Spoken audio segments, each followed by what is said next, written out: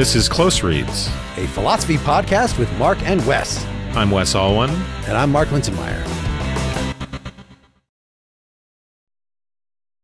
Today we're talking about Plato's Republic, specifically the part where he talks about forms at the end of Book VI, the supposed divided line analogy. So it's 507b, or we will send you a link. Somebody had posted the complete works, so the translation here is by G.M.A. Grube, revised by C.D.C Reeve, PDF page 1159. Start us. 507b. Or did you say that already? Yep. All right. So this is Socrates and Glaucon. I guess I'm Socrates right now and you're Glaucon. Is that right? Yep. We say that there are many beautiful things and many good things, and so on for each kind. And in this way, we distinguish them in words. We do. And beauty itself and good itself and all the things that we thereby set down as many, reversing ourselves, we set down according to a single form of each, believing there is but one, and call it the being of each. That's true. All right, you want to stop here and figure out what he's talking about? So many good things, many, very typical Socrates things. We distinguish them in words. Yeah, so far in the Republic, the idea of the forms has only come up insofar as, the common people just get fixated on beautiful things. But the elevated folks, the people that should be in charge of the city, distinguish that from the beautiful. So he's explaining, our translator has not capitalized form as if this is not a technical term. The beauty itself and good itself and all the things we thereby set down as many, reversing ourselves, we set down according to a single form of each, believing that there is but one, calling it the being of each. So these qualities that we run into in our everyday lives, at least some of them, at least the ones that refer to good things, the beauty and goodness, justice, other stuff like that, they have a being. And there's just a single thing that picks out, that makes all just actions just, that makes all beautiful things beautiful, etc. So there's an interesting way he's putting it here, which is that we distinguish things in words. So when we treat the beautiful as many or the good as many, it doesn't sound like he's sympathetic to an ontology in which there are actually many things and the good and the beautiful are somehow in them or somehow they partake of them. Although, of course, that does seem to be the overall picture, that there is some sort of partaking, although he does subject it to an extensive critique in the Parmenides. But in any case, the distinction, it seems as if he's saying the distinction is only in words, or perhaps we might say, if we were to update that epistemology, it happens only in the realm of appearance. And I guess he is going to, he is making that distinction in the Republic between the world of appearance and the real world. So when we designate a particular, or in other words, I guess what I'm trying to say is it sounds as if when we experience a particular as a beautiful thing, that experience of it as divided, the experience of it in its particularity is in a way an illusion, is what it sounds like. I'm thinking out loud, so I'm not committed to that idea, but you get what I'm saying with this distinction between the words and the being. But yeah. Well, I think that fits with what I understand about Plato in terms of the ontology. I'm not sure about the words. The way I actually read this sentence was, it says, we say there are many beautiful things and many good things, and so on for each kind. And in this way, we distinguish them in words. So what if the words is not distinguishing the individuals, but distinguishing the kinds, and so on for each kind? I'm not committed to that either. I think your reading might be just fine, but I'm wondering on which side are words, on the side of the illusory, the plurality, or are words actually clues that, yeah, why do we call all these things justice? Why do we call all these things beautiful? Because they have an essence. The word actually is the chief clue that we have, or rather our use of the word. If it's an accurate use, the concepts that the words are picking out, those are about dividing being. And that is how we do philosophy. It's not, at least necessarily part of the illusion.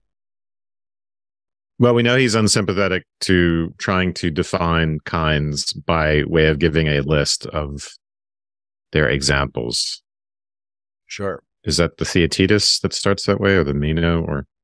But in any case, it might be you ask for a definition. Yeah. Yeah. Right. You give me what a is whole such banquet. and such? What is virtue? I asked for the menu, and you give me a whole banquet or whatever.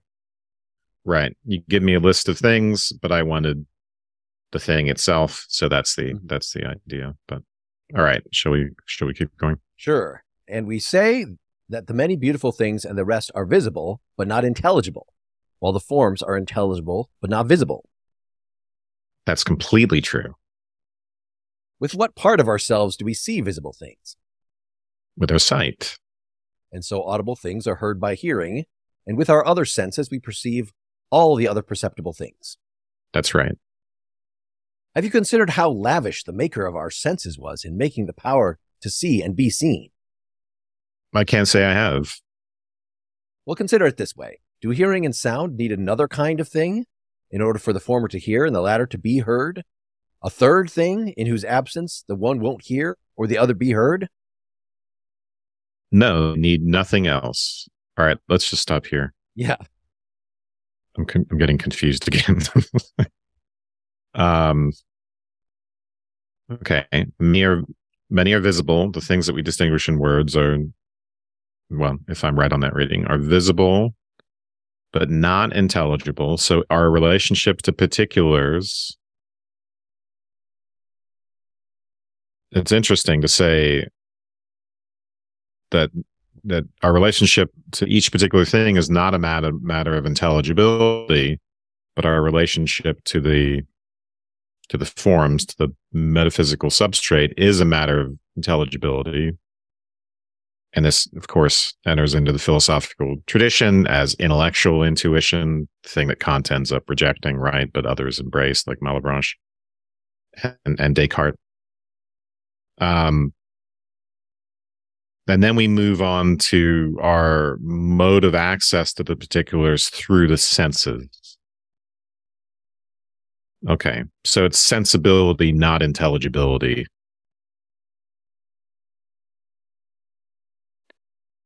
So hearing, seeing, and then the maker of the senses, the power to see and be seen. This power to be seen is really important. We typically think of this in terms of just the power of seeing, right? Mm-hmm. So the seeability, and for Aristotle, this becomes the knowability of things is a really interesting thing. How is it that they are of a nature to be knowable? Well, they must be formal to be knowable. There must be some element of formality in them that can't just be merely material.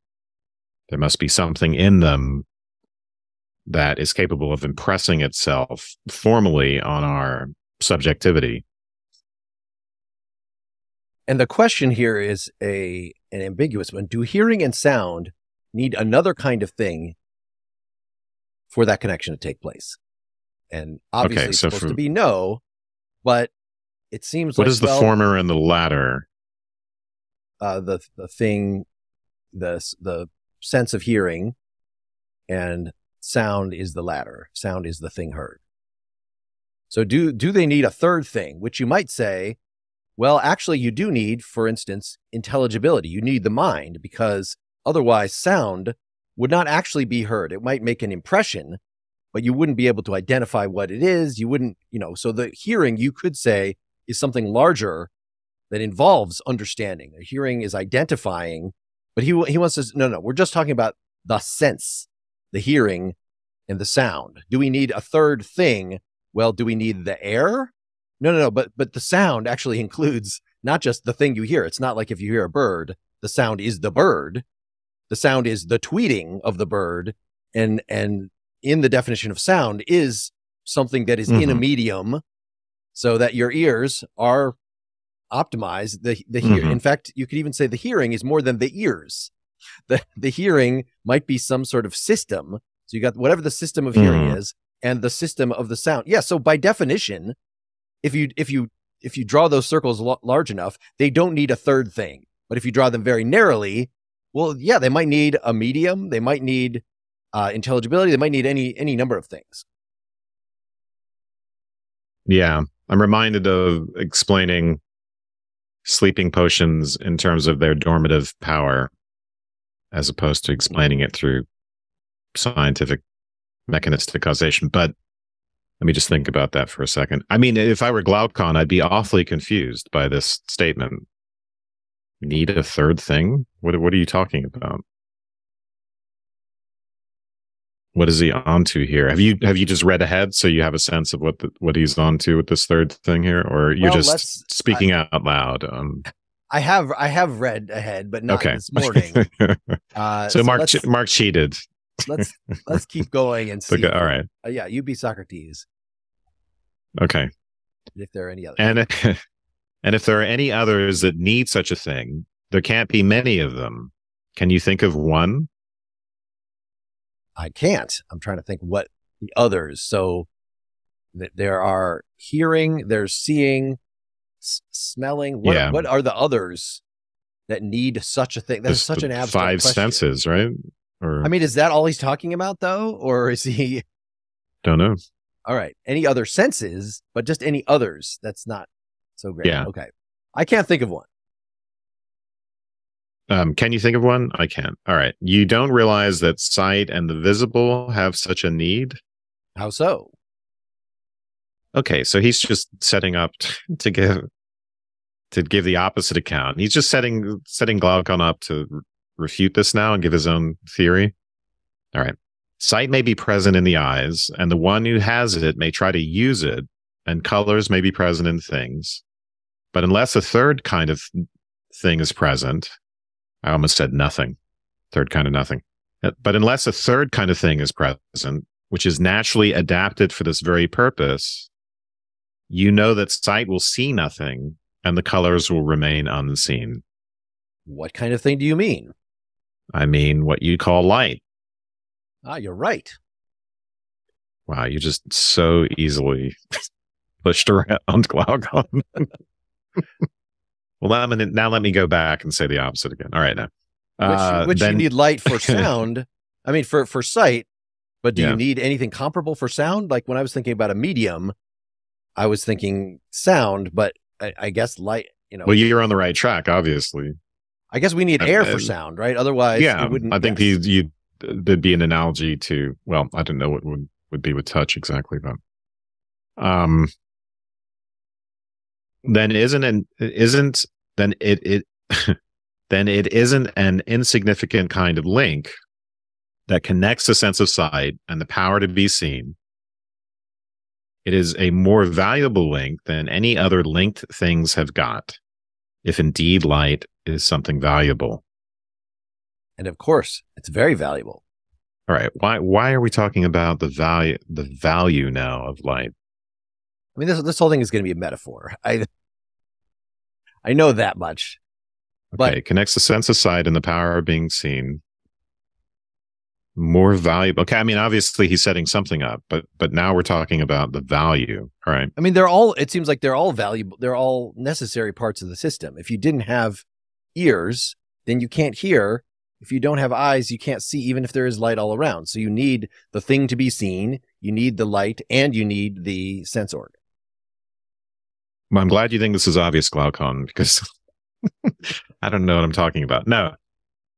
Right. But it's an odd way to put it in terms of value is, it seems a bit odd. Maybe it's not odd in context, in the, the context of ancient Greece, but we say it's necessary and we say it's the mechanism involved, but today we wouldn't say we wouldn't describe we wouldn't explain. In explaining seeing, we wouldn't talk about, there's this very valuable thing, and it's in virtue of its valuable, its value that anyway. Well, maybe the background. We'll find out. He must be setting up something interesting with that, and we'll find out. But isn't that if you're saying that these senses exist for our good, so it is valuable for the mechanism to work. It is not a hypothetical imperative. If you want to see, I guess this is if you want to build this machine, no, these are goods. And so something that makes the good work would be very valuable. It's a link that's valuable, and more than any other link, apparently. And we're going to find out why that's the case too. Which of the gods, here, I'll be Socrates now. Which of the gods in heaven would you name as the cause and controller of this? The one whose light causes our sight to see in the best way and the visible things to be seen. The same one you and others would name. Obviously, the answer to your question is the sun. And isn't sight by nature related to that god in this way? Which way? Well, sight isn't the sun, neither sight itself, nor that in which it comes to be, namely the eye. No, it certainly isn't. But I think it is the most sun-like of the senses. Very much so.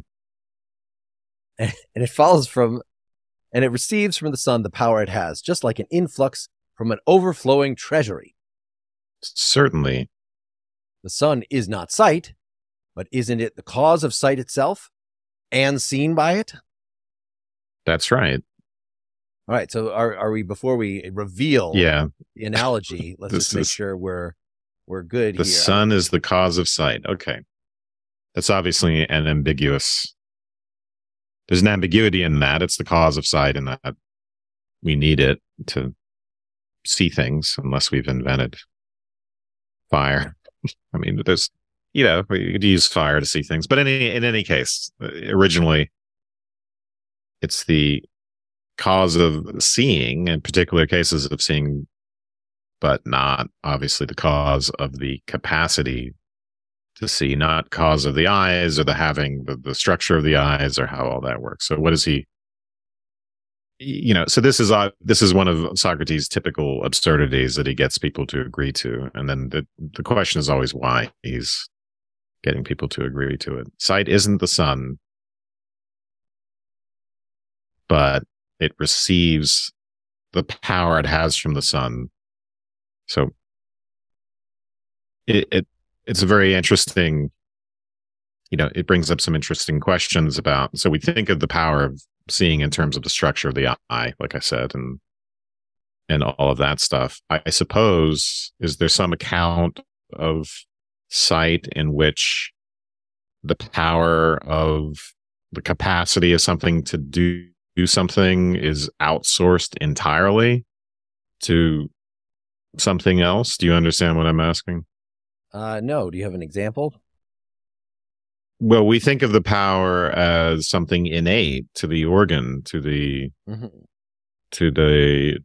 internal capacity that we have. So we explain the power of the eye to see in terms of it's having, I don't know, an iris. What is the structure of the eye? No, and cones and all that stuff. So, but to receive from the sun the power it has, I'm thinking of in terms of, is this some idea of a capacity in an organ that we would normally describe as innate as being outsourced to some other entity? Of course, that would line up with the forms, right? The kind of outsourcing of the being of a thing, which we might normally think of as innate to it, to something in this other external world. I mean, there are a number of, so if you're deaf and you have a cochlear implant, so actually you're receiving something like hearing, but it's using completely different parts. It's using the bones around your ear rather than, you could see that as outsourcing hearing, or I'm outsourcing sight in that I just have somebody else go look for me and they tell me the information. that those would both be different types of outsourcing, neither of which, I mean, it seems that it's actually just not using that initial sense at all, right? If I'm a blind person, I just have you tell me what color it is.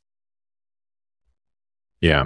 All right. So, but a different analogy might be if we only had one kind of food and it had to be cooked. And so we have the oven as you got your food source. It has to go in the oven and then you eat. Well, would you say in that case that the oven is the cause of eating, right? If light is the way that things seen actually get to our eyes, then I think that's a very parallel case. And would you say that, you know what? I think eating is the most oven-like of the human capacities that we have. Like, well, I guess, but like that's not oven is not an adjective in that way. So the oven is the cause of eating itself. All right. Sun is not sight, but it is the cause of sight itself. I mean, we seem to be set up for an analogy in which the beautiful, for instance, or the good are the cause of beauty and good in themselves. I mean, that is different. Even if yeah, go ahead. Because it's our capacity to take in beauty, right? If you're talking, right, we were saying, what does others refer to? Does others refer just to sensory organs? That's what we've been talking about. So if we want to be very literal here, then it would have to be that there is the forms, the beautiful, the good, whatever, and then we need something in order to understand them, in order to make them intelligible. So let's say the intelligibility is a sense, just like sight and sound. Understanding is the name of the human faculty. And yes, we're going to need something in order to get the intelligible things connected to us. Is that? Yeah, I don't think that's, so it's one thing to say that, right, the sun, we need the sun to see.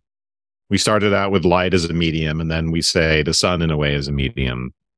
But now we're no longer saying the sun is a medium, or the cause of the medium of seeing. We are saying it's the cause of sight itself, which if we take that straightforwardly, if anyone said that today, we would think that's crazy. And it's on the verge of something mythological, as if the sun god, bequeathed us with this capacity. It's obviously, it's a clear erroneous step in the argument, and it's of a kind that happens frequently in dialogue, where it's something almost like personification, where he loves this move, he knows it's wrong, he loves it, and he thinks it's informative for some reason.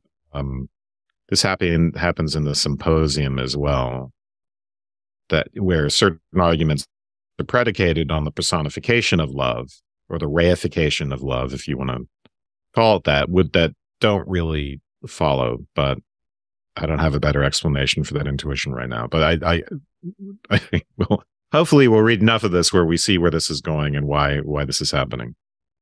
Shall I continue? Sure. Let's say then that this is what I call the offspring of the good, which the good begot as its analog. What the good itself is in the intelligible realm in relation to understanding and intelligible things, the sun is in the visible realm in relation to the sight and visible things. Okay. So the sun helps us see visible things, and it also is the cause of sight itself. The good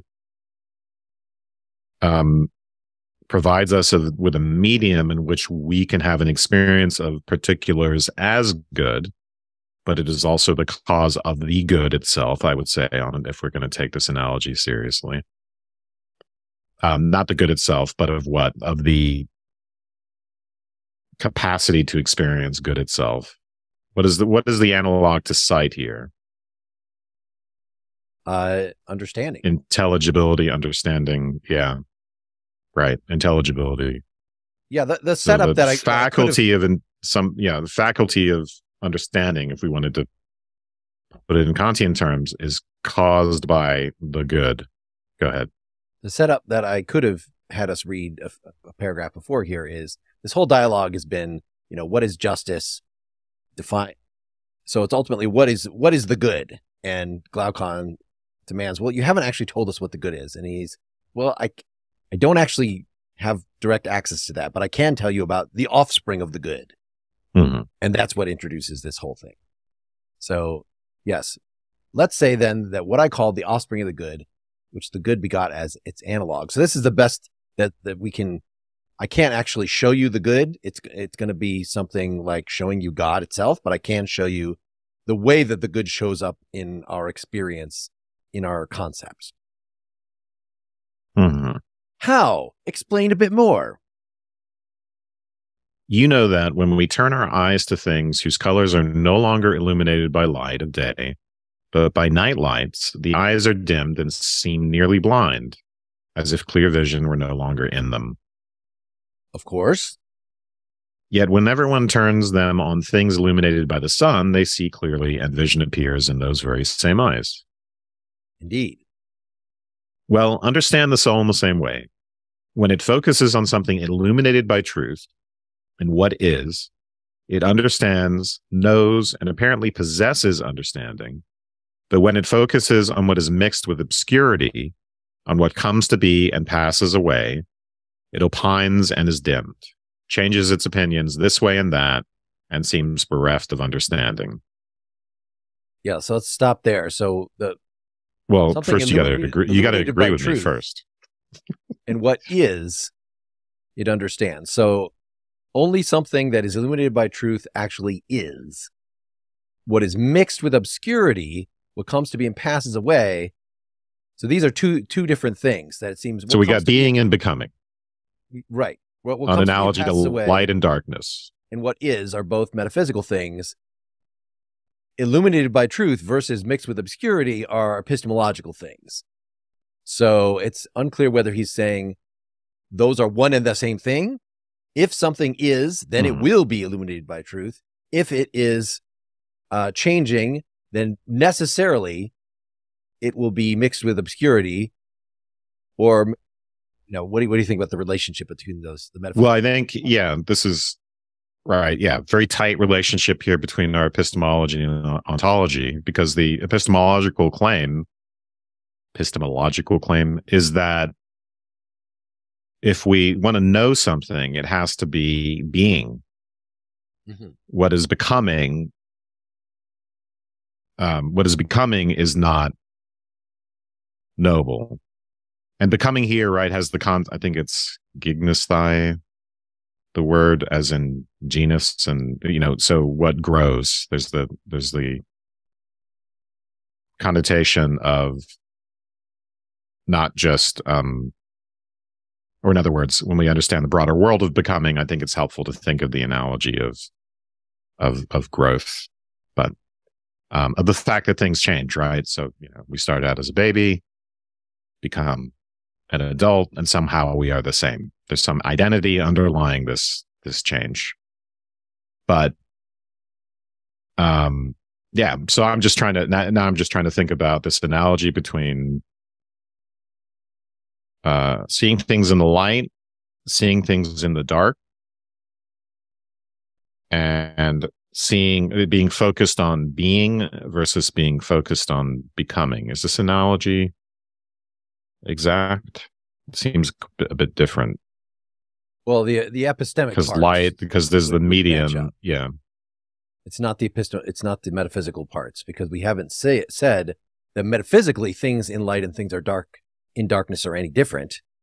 It's purely a matter of, the only difference metaphysically is the presence of light. Yeah, focuses on something illuminated by truth. Yeah, so I'm kind of reading. Well, am I reading? I don't think so, because he has mentioned being. What is just being, what I'm calling being. Mm-hmm. Yep. What comes to be and passes away is what I'm calling becoming. Mixed with obscurity, what comes to be and passes away. It's a bit different than saying when we see things by light or in the dark that, they're clear or obscure based on the presence or absence of light. Here, it's the presence or absence of It's not even presence or absence. It's the admixture. Well, and it's more about the thing itself, right? It's the nature of the object of our cognitive faculties. Whereas this talk of illumination by the sun, it's not a matter of the nature of what we're looking at, but whether light is present or not as a medium. Again, so do you see what I'm saying? I'm trying to line up the analogy, but he's shifting here from the presence of the medium to the nature of the object of our cognitive faculties. So interestingly, every time we actually can identify, that we can understand something that we see, we're falsifying the perception, or rather we're diverging from the perception, because the perception itself can only just show us masses of shapes and things, and what we're actually perceiving, because what we're actually perceiving is a sensory world that is constantly changing. And so as soon as I see something and I say bunny, then I'm actually pulling in bunny. It's actually more true to the thing itself, right? If I'm actually identifying it as a bunny, then I have identified the form of bunniness as being present in this shifting perception. But it's not really. No, Mark, you socially constructed the bunny. Sorry. I mean, it may well. No, you didn't. Strangely enough, this is it's a matter of just where the concepts construct the bunny, where the concepts come from. But yeah, I think that it is the fact that what do you think of this? That for Plato, for Socrates, are there really? I guess he has to be a realist about, yes, this actually really is a bunny, right? Yeah, and I think we ought to say that as well. There's all we have to be committed to there is not that the bunny be exactly, bunniness be exactly as it seems to us in the empirical world, but that this particular entity is a actually a tightly organized structure that is mind independent, whose structure and reality is independent of our minds. I'm thinking now of G more. We actually cannot make sense of the world except in terms of the attribution of that mind independent quality to the thing. I'm trying to think how well that actually works with Plato. That is there an existence that is mind independent, or is all being by necessity intelligible being? In other words, it has mind attached to it, that he actually is a Berkeleyan idealist. And insofar as something is unperceived, insofar it is merely out there, then it actually does not, it does not have light, the light of illumination of understanding on it. So it in fact is just an indistinct mass. So idealists are positing a mind-independent reality. And they also preserve the distinction between my ideas, your ideas, and then the idea in the general sense that belongs to the mind-independent reality. So for Berkeley, it's just God, right? God undergirds the mind-independent reality. You and I perceive the same thing when we're in a room together, because God is coordinating the ideas between our minds and basically serves the function of a mind independent reality. So to say, sounds just like Plato to me. Whether your ontology is materialist or idealist or anything anything else, there's no rejection of the mind independent reality. And then if we ask whether, I think most scholars would obviously say, well, there's a distinction between Platonic idealism and Berkeleyan idealism, but I think you're on to something in the sense that, does it really matter whether we're describing a system in which God inserts stuff into your mind, or in which we are, have this intelligible, immediate intellectual relationship to otherworldly forms? I'm not sure that it makes a difference overall. What I think is interesting, if we wanted to contrast this to the Aristotelian account, where we might want to be more like empirical scientists about this and say there are actually these immanent forms, or these tightly structured entities outside of us, and organic entities are best examples of that mind independent structure and function. Well, Plato seems to be saying, actually, we don't really find it in the world of becoming, so we don't really find it in the particulars. We have to shift our gaze upwards to these other entities in order to find that mind independent reality. Otherwise, he seems sympathetic to the Pythagorean account or the Heraclitean account. When we're in the realm of, insofar as we're in the cave or in this earthly realm of becoming, and focused on objects of the senses, we're out of touch with being and truth and all the rest, and mind independence even.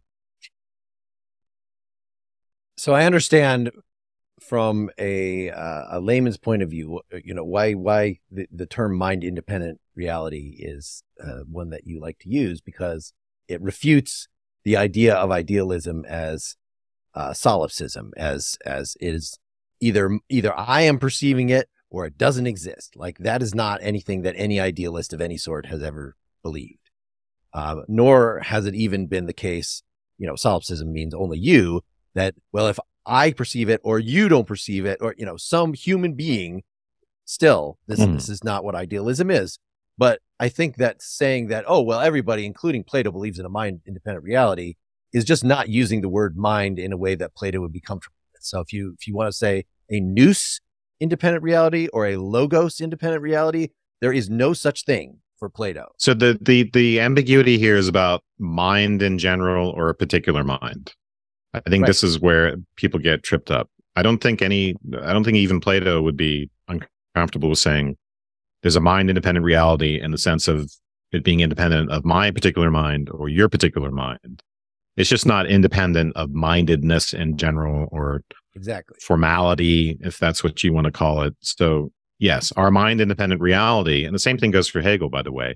And none of this solves like the mind body problem or the problem of consciousness's relationship to a material world, because it just gets re-articulated at the level of a relationship between particular minds and the greater mind, if that's what you want to call our mind independent reality. So the mind independent reality, the reality that's independent of my particular mind, may be a big mind, like God's mind is for Berkeley. Maybe it is for Hegel.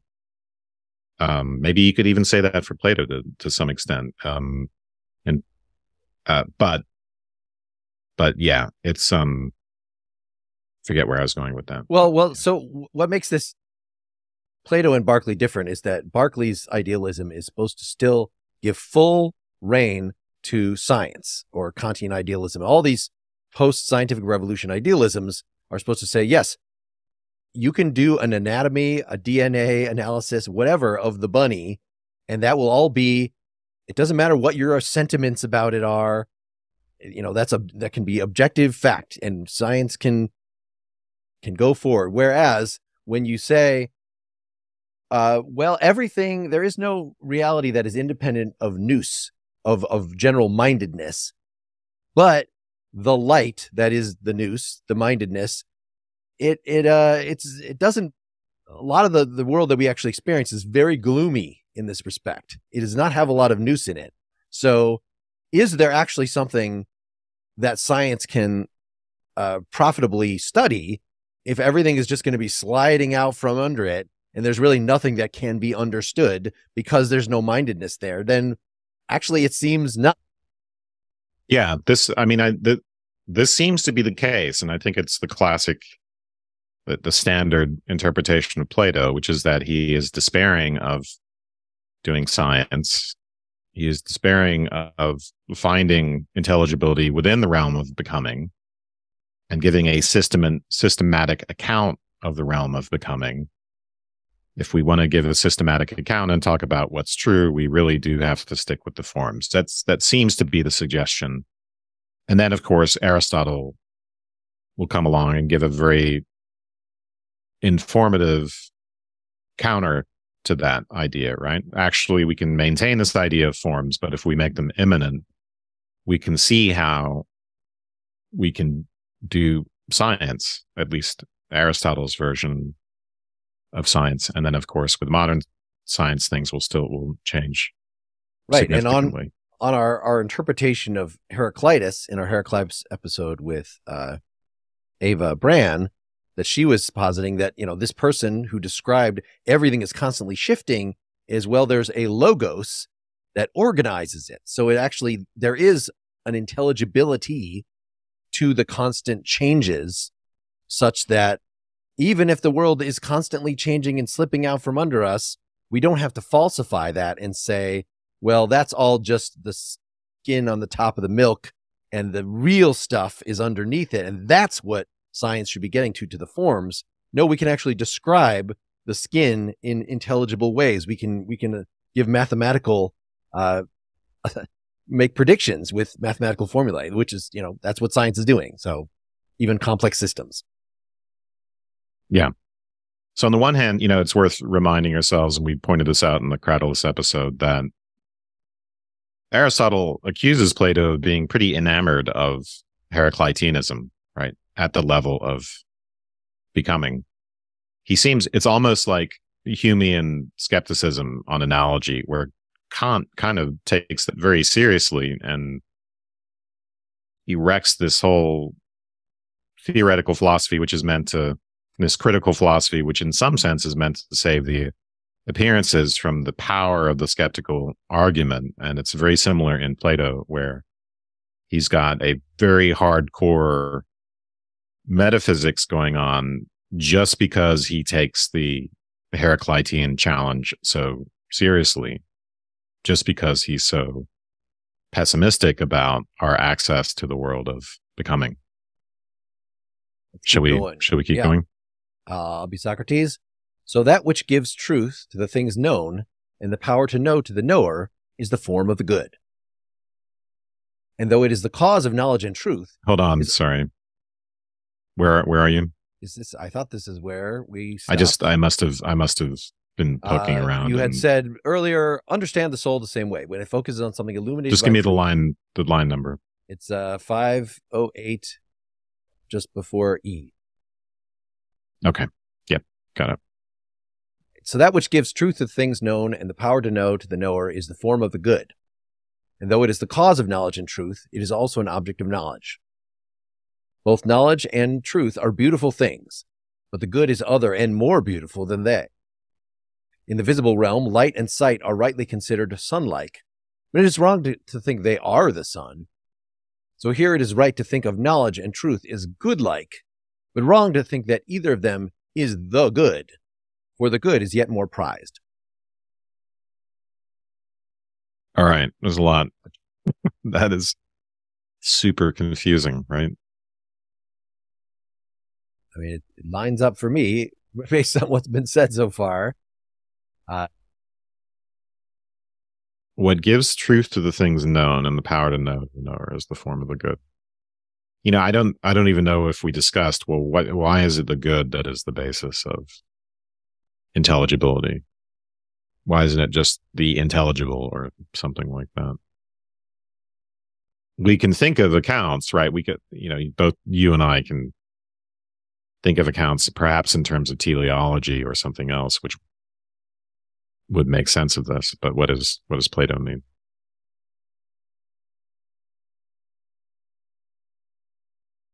Yeah, I would have to reconstruct something given what I understand about his ethics and things as to why should the good have an epistemic role at all? I think this is similar to the question you were asking of why is light valuable in the sight relation? Well, because the whole premise of the thing is that the system is good. Good is the goal to which everything is always headed. That's just how movement works, right? At least for, I want to say at least for minded conscious beings, right? It's, we could still have a principle of entropy or something in nature more widely, but insofar as it has nous in it, then it is defined as something, well, what do you think of this? Is defined as something that heads toward the good, that it has a telos, an end built into it. Yeah, this all sounds very plausible, but I'm just kind of despairing of the fact that how have I studied Plato for so long and I'm this weak on the role of the good in his system. I feel like it's a big blind spot. Maybe we can find a way to fill that gap at some point with PEL. I mean, vaguely, I have this vague sense of what's going on, but now that I think about it carefully, it's not entirely clear to me why we're just supposed to immediately accept this idea that the good is the basis of intelligibility and understanding. Right. So, why is it's the good the cause of knowledge and truth? Mm-hmm. Yeah. And also an object of knowledge. In fact, it seems like insofar as it is the cause of goodness and truth, it is not the object of knowledge, right? That is a transcendental thing that's happening somehow behind the scenes. We do not actually get to look at the sun. Or rather, yes, I can look up at the sun. I can draw a picture of the sun. But insofar as I'm using the sun as an object of knowledge, I am not understanding how the sun is illuminating the things on earth in front of me and making them available to my sight. I can't actually see the rays of light.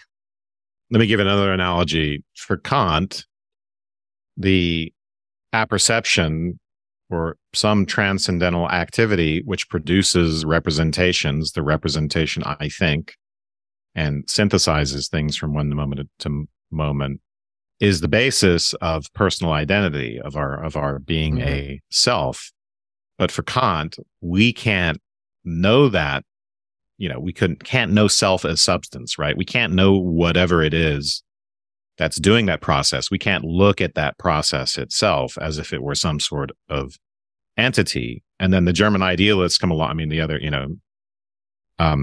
Schelling and Fichte and maybe to some extent Hegel say, well, actually, no, the self is an object of metaphysical knowledge. We actually can look at it. And in fact, the way Schelling puts it is that whole process of producing a self-representation, of producing a personal identity, involves our intuition of the process, right? In other words, the process can't do what it's supposed to do unless we are intuiting it doing what it's supposed to do. Anyway, that's a bit abstract, but that's an important analogy, of course, that shows up later.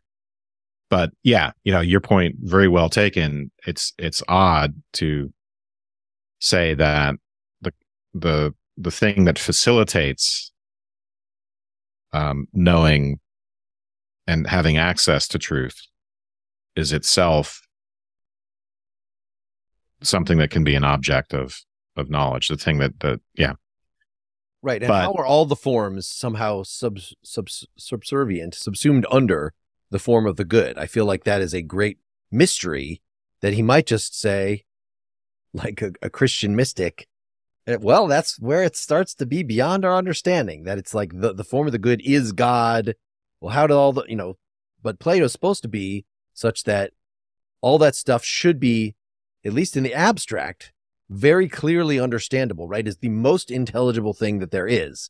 So you can't say, no, we can intellectually talk about abstractions, science, we could talk about the creation or something, but we can't actually talk about God or the form of the good itself, because that is beyond human understanding. To say it's the most clear thing, yet it's beyond human understanding would be wacko.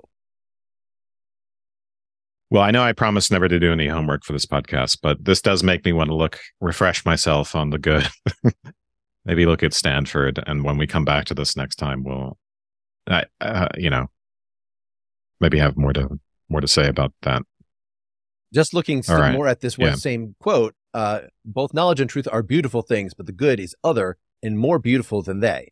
So beautiful was set up here just as an example of beautiful things versus the beautiful. Now we're saying that the beautiful and the true, and that these are connected. It's not actually that the beautiful things refer to things in the senses, right? That would be the thing that Plato would dismiss as being shallow. Oh, that beautiful person, that beautiful lake. No. You got to get at the abstract. What is beauty? But when you're saying truth and knowledge are beautiful, then you're attributing this supposedly sensory thing of an abstraction. So how, this seems to raise a question about what beauty means exactly. It's not about symmetry. I mean, is truth symmetrical in the way that a beautiful face is symmetrical or something like that? It would seem very strange. Yeah, we know we're moving towards an account in which the particulars in the realm of becoming are like shadows of painted images of the forms, something like that. 2 levels of mediation. I can't remember. Well, let's try to get to it. But yeah, one day we will. But yeah, it's this relationship between particulars and forms is obviously very fraught, and how it is that we are seeing a thing as beautiful by virtue of the form of beauty and all that is very confusing. But all right, shall we keep going? All right, sure. I'll be Glaucon now, who has a long line. This is an inconceivably beautiful thing you're talking about, if it provides both knowledge and truth and is superior to them in beauty. In other words, the form of the good. You surely don't think a thing like that could be pleasure. What the fuck are you talking about, Glaucon? When did they mention pleasure? No. All right, hush. Let's examine its image in more detail as follows. How? You'll be willing to say, I think, that the sun not only provides visible things with the power to be seen, but also with coming to be, growth, and nourishment, although it is not itself coming to be. How could it be? Therefore, sorry, is that right? Is that a correct transition? Yeah, in other words, okay. He's saying the sun has not come to be, and I'm saying, yep, how could the sun be coming to be? And you're not answering that. It's just a rhetorical question. Okay. Therefore, you should also say that not only do the objects of knowledge owe their being known to the good, but their being is also due to it, although the good is not being, but superior to it in rank and power. So the good gives objects their being. It gives them their intelligibility, their being known. And yet the good is not itself being. It is superior to being in rank and power. This is one of those negative theology things. It's not that if the sun is what provides being, illuminatedness to everything, I mean, you'd still say the sun is the most illuminated thing, right? The sun illuminates itself, but yet the form of the good that gives being to everything else, you'd think then it should have the most being. Like that is a Christian God-like interpretation, where God is the thing with the most being. But no, actually the form of the good is superior to being. Yeah. So we would expect the form of being to be at the very top of our hierarchy. And it's not that wouldn't be a little bit weird itself, because the forms are beings. And right. So being is a form that has being, and its being is supposed to explain the being of everything else. Mm-hmm. Or at least that's what you might expect out of this ontology. Except that no, there's something above it, the good, which of course is a form that has to have being, which would make you immediately think it's got to be inferior to being. But in fact, it's above it. Very counterintuitive. What does it mean? Why? Well, after Socrates has said that good is not being, but superior to it in rank and power, Glaucon comically said, by Apollo, what a demonic superiority. It's your own fault. You forced me to tell you my opinion about it. And I don't want you to stop either. So continue to explain its similarity to the sun if you've omitted anything. I am certainly omitting a lot. Well, don't. Not even the smallest thing. There's something perverse about this. I think I'll have to omit a fair bit. But as far as is possible at the moment, I won't omit anything voluntarily. Don't. Understand then that, as we said, there are these two things, one sovereign of the intelligible kind in place, the other of the visible. I don't say of heaven, so as not to seem to you to be playing the sophist with the name. In any case, you have two kinds of things, visible and intelligible. Right. It is like a line divided into two unequal sections. Then divide each section, namely that of the visible and that of the intelligible, in the same ratio as the line. In terms now of relative clarity and opacity, one subsection of the visible consists of images. And by images, I mean first shadows, then reflections in water and in all close packed, smooth and shiny materials, and everything else of that sort, if you understand. Sure. So the thing at the bottom of the hierarchy, at the far side of the line, the far left, let's say, or the bottom, if you will make it a vertical line. So that at the very bottom is going to be not the objects in the world, but actual images of the objects, reflections in the water, etc., mirages. Well, he's putting, okay, so sounds like I got this wrong because shadows and images seem to be on the same level. Although maybe I was just thinking of the cave metaphor, but, all right. And this is a division here, this not is a division of the images. visible. Yeah. Right. Yeah. This is a division of the visible into, well, we've gotten one part of it. All right. In the other subsection of the visible, put the originals of these images, namely the animals around us, all the plants, and the whole class of manufactured things. So this is still in the Consider visible. them put. Really? Okay. Would you be willing to say that, as regards truth and untruth, the division is in this proportion? As the opinable is to the knowledgeable, so the likeness To the knowable. As the opinable is to the knowable, so the likeness is to the thing that it is like. Certainly. All right. Let's just stop there. That, so let's just, try to, I think after that we can only have like 2 more minutes. So let's think about that. But we can know the things. I mean, that's actually not going to be the case because these are both parts of the visible world. And so it'll turn out that we only have opinions of the whole thing. But he wants to say, in general, you're doing your analogies test on the SAT or whatever. As the opinable is to the knowledgeable, the likeness of the thing is, the likeness is to the blank. What's to the thing it's a likeness of. Yeah.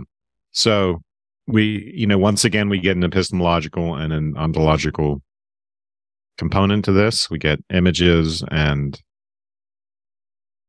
becomings, right? I'm not even should we be calling them beings, images and becomings. Mm-hmm. Yep. And corresponding to that on the level of our cognitive access, let's put it that way, are what? One's belief and one's imagination. I mean, I don't know if that doesn't make sense. Is the same as opinion. So opinion, I mean, it's strange to say. Well, belief is opinion, pistis. Okay.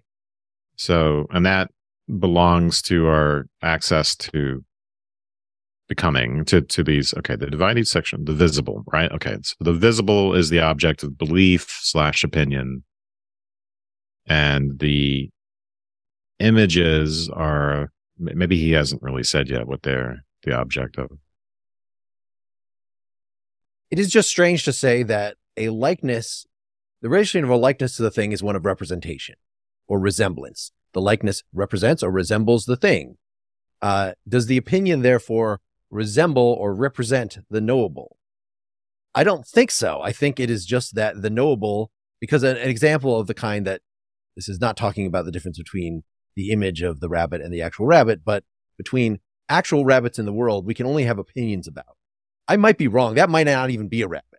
But once I abstract from that to the concept of rabbithood, I can say all sorts of things that, oh yeah, rabbits by definition are whatever that thing is that's an animal that has ears like that or whatever. So those are things that we can actually have. We can have knowledge about the concept of rabbithood, of what that means. We just can't have actual knowledge. We can only have opinion about the real rabbits that we see in the world, because we could just be wrong. Yeah.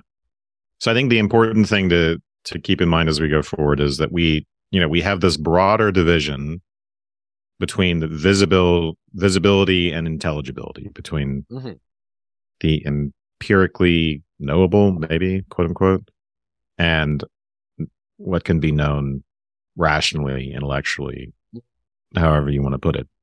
And then that division recapitulates itself within the realm of the visible, so that we get these opinable things that can be subject to opinion and belief, which are analogous to what is knowable, and in the sense of noesis, rational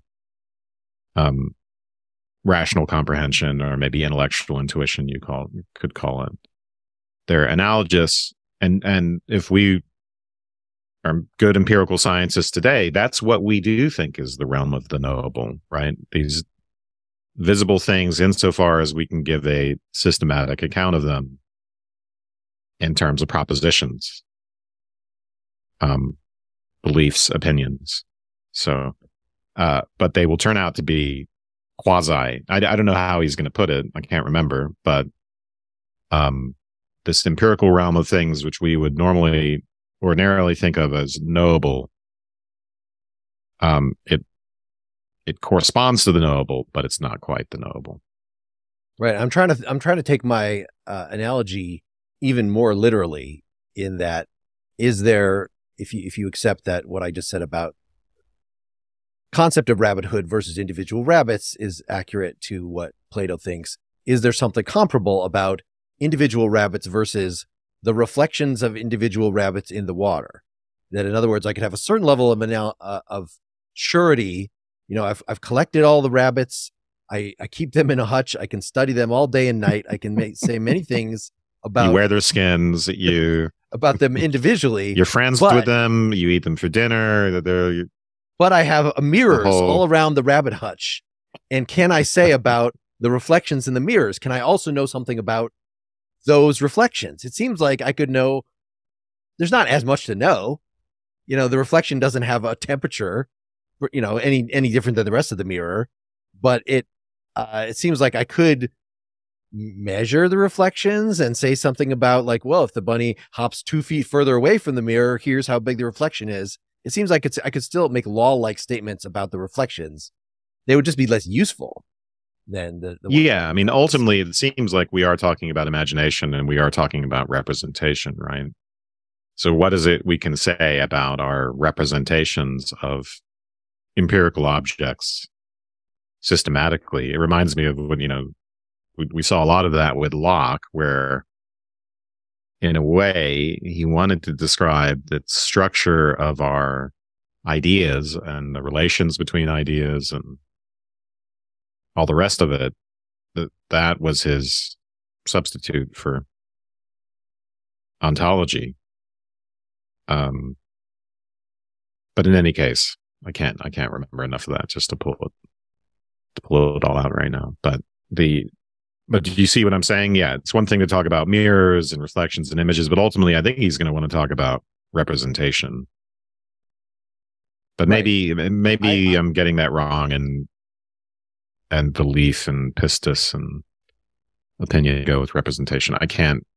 I'd have to think about this. Well, and I'm not sure what Plato thinks specifically about imagination, because we haven't seen that word in here, and clearly, that would be part of the process of making a shifting, changing thing into something that's understandable would involve imagination, because it is, like I said, if I perceive this thing that's just jumping around as rabbit, then I'm freezing it, and I'm using my imagination to do that. Imagine if that momentary thing actually corresponds. So it seems like imagination is a way of getting to the forms, but that's probably not what you mean. And that's certainly not what like artists use their imagination to come up with representations of things. And these representations are going to be definitely worse than the things. They're going to be crummy copies. So in that sense, he's down on imagination. So I'm just not sure. Whereas like Locke and Kant have a definite role for this word imagination, I don't know what role we would want to assign in Plato. Mm-hmm. All right. I think it's a good place to here. Next time we will hear more about the how the section of the intelligible is to be divided, and we'll get to the end of book 6 here, the beginning of book 7. I thought we were going to finish book 6 this session. Beginning of book 7 is the allegory of the cave. So we'll have at least one more session to get to the end of here. If we want to keep going and do the actual allegory of the cave, that would be we will number 3. I mean, I'm willing to go on this for as long as you want, weeks and weeks and weeks. I would love to just keep reading this. All right. Well, this is really this is actually the perfect type of thing for this show. I mean, but we can talk about that. All right. Most certainly. Bye, everybody. You're damn right, Socrates. All right. Bye.